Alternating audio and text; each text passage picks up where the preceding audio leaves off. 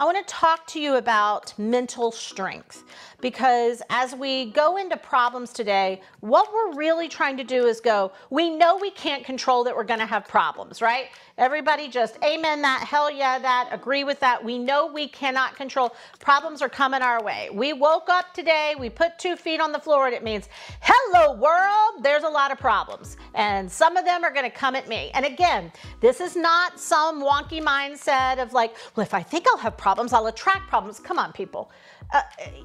Problems they're out of yogurt. Is that going to end your life? No. But you got in the car and you went to the store because you were out of yogurt and they don't have the yogurt, and that's a little hiccup in your life. And problems are, I didn't know that my husband was going to leave me. I knew things weren't great, but I didn't know he was walking out like this weekend. Sure, can you have some insights into things that you know are problems, but you don't always know they are a problem? I'm thinking about all of my therapists that I have coached over the years that may even be on this now going, how many times has somebody shown up at your office and said, I didn't know she was walking out?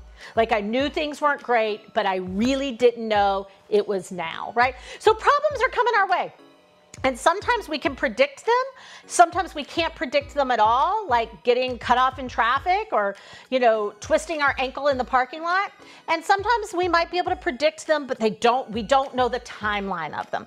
So mental fortitude, which is a big part of winning, mental stamina. So write down some words: stamina, fortitude, strength, endurance, right? So stamina, fortitude, strength, endurance. A lot of winning is having mental fortitude, having mental stamina, having mental endurance. Resilience would be another way of saying it. Being able to be resilient through difficult times, being able to be resilient when problems come up. So how do you build mental strength? How do you build mental fortitude? And I want everybody to think about someone you know in your life and you're like, they just have mental fortitude.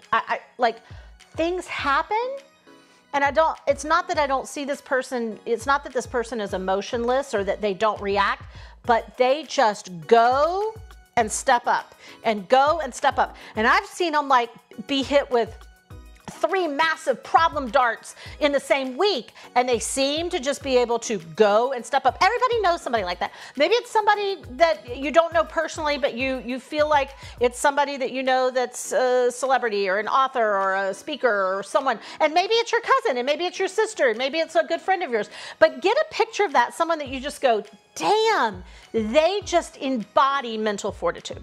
So there are things that make up that mental fortitude, right?